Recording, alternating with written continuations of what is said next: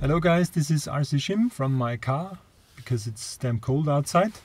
But today I want to test some different video receivers, and for that reason I installed an antenna on top of my car with antenna extension cable, and this extension cable goes into the receiver I'm testing at the moment, and then the video cable goes up to the monitor here. So first I will test how far I can go with the Quanum receiver. There, and one thing outside there between the trees, I have my pole with the camera and 25 milliwatt transmitter, and it has a 1 meter extension cable, which further degrades the output power about half the power. So it's only 10-15 milliwatts transmitting here with the skew planar wheel, and receiving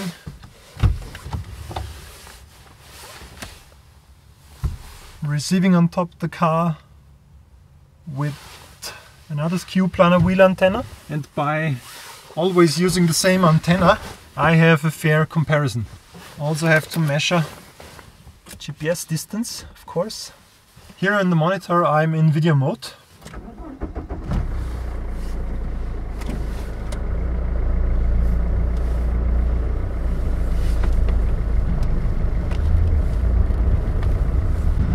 Grüß Gott, was stellen wir an? Ah, nix, ich schau nur. Ich hab nur geschaut. Nein, es ist kompliziert. Okay, let's go.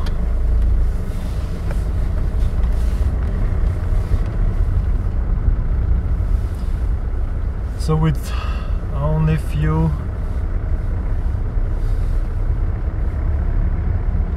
milliwatts sending, I'm going and going. Yeah, just see how far I get until the image gets really bad. So keep in mind we really have only a few milliwatts, and this is about 150 meters now. Okay, so we're at 169 meters now. The little receiver here shows zero reception. So I will try to use the immersion receiver now with the same antenna. That's the plan.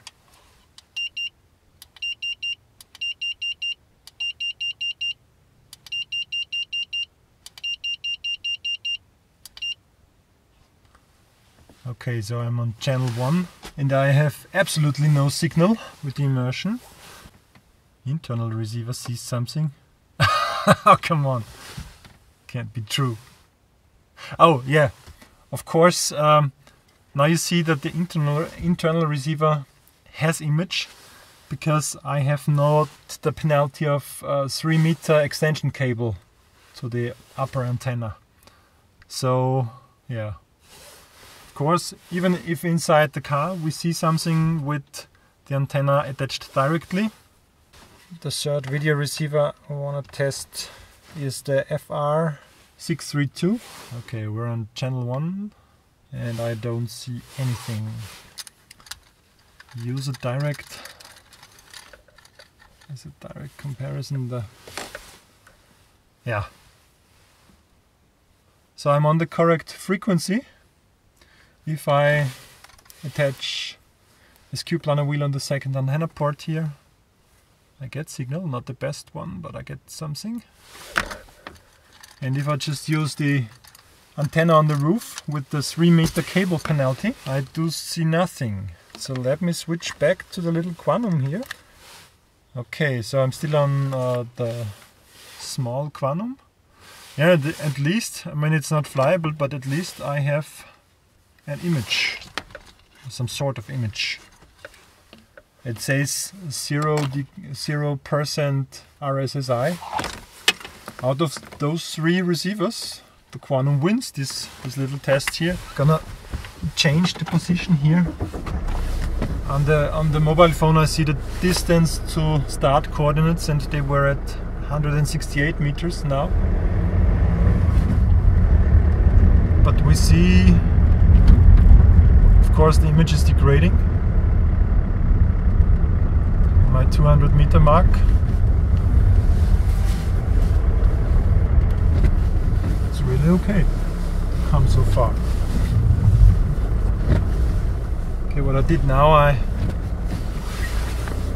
moved the pole and have it higher up.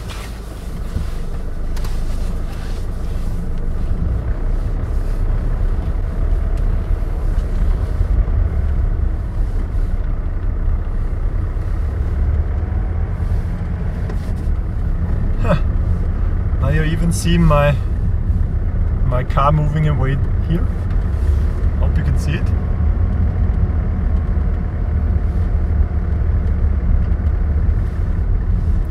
We're at 80 meters,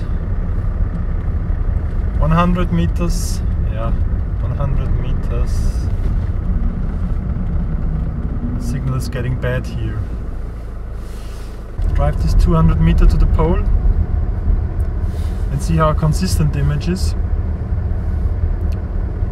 And it's worse here because we have some reflections maybe.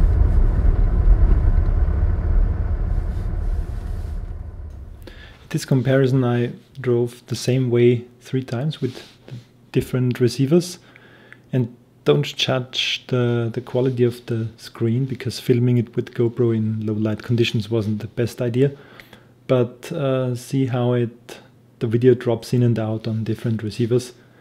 And for this comparison, for me the winner is the Immersion, because it had the most consistent image, and the FR632 was dropping out the most, so it lost here, and the Quanum is in between, I'd say.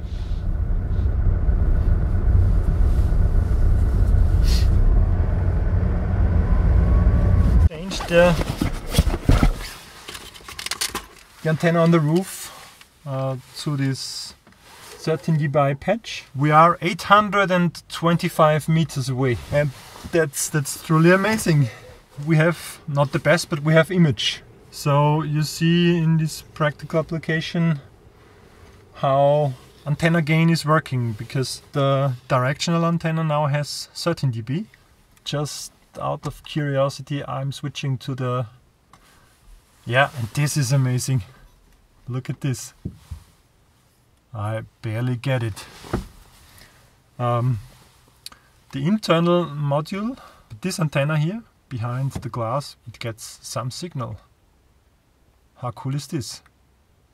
So now with the directional patch on the roof, I will cycle through my 3 different receivers here. So the FR632 had some image, not the best, but he had one.